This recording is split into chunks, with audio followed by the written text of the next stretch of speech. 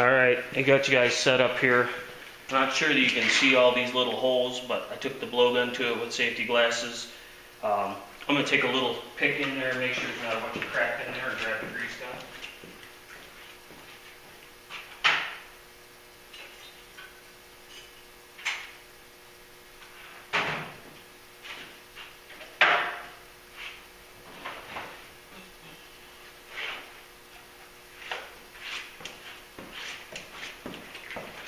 Now you're probably saying, well, there's no Zerk fittings on there. Well, you're right, there's not.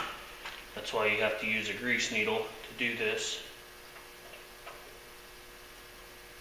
I actually drilled a couple of them bigger, which could possibly have been a mistake, but it seemed like a good idea at the time that I did it.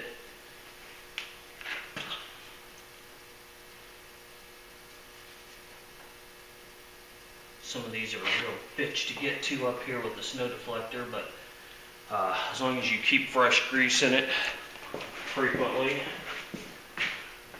they usually take it. I'll probably eat my words here, but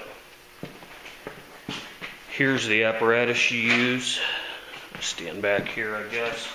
This is a grease needle, and inside here it's got a Zerk fitting, and you just plug your grease gun into this end of it right here.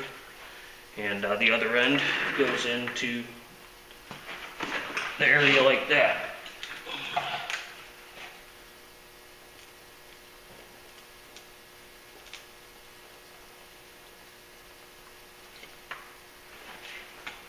Now the key to making this work is to hold it tight against the end of the grease gun, because it will actually push itself off of the grease gun.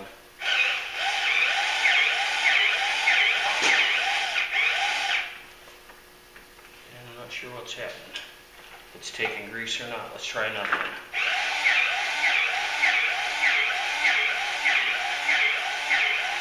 There it comes.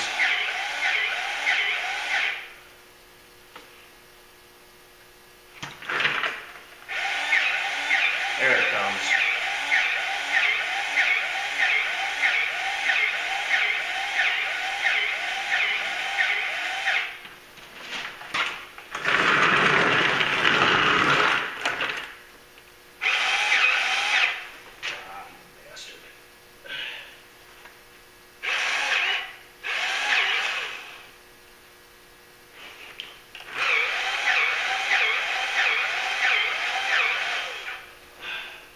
This is why I have a rag around it up here, because it'll tend to, when it builds up a lot of pressure, it'll push itself off of the nipple in the grease gun. And it's just an all-around pain in the ass. Seems okay. Also makes it easier to hold onto when it's starting to get greasy and nasty.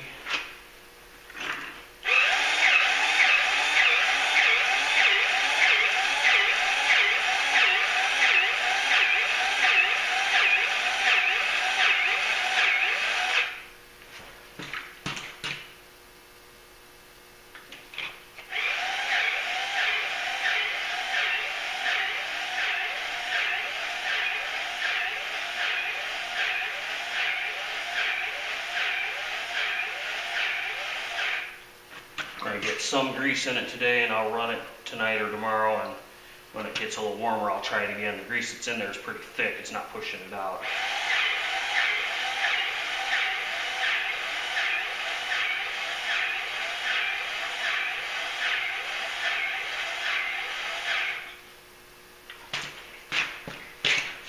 Each one of these has a grease hole.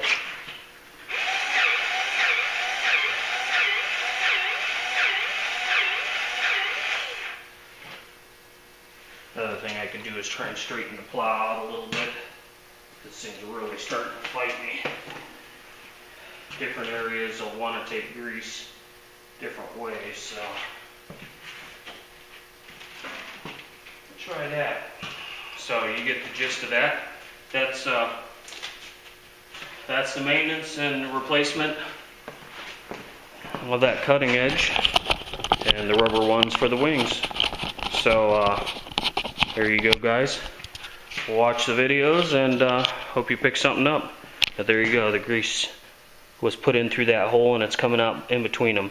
I got to work on these a little more to get more out of it, but that's the plain and simple way to do it. So hope you enjoyed. We'll see you on the next one. Bye.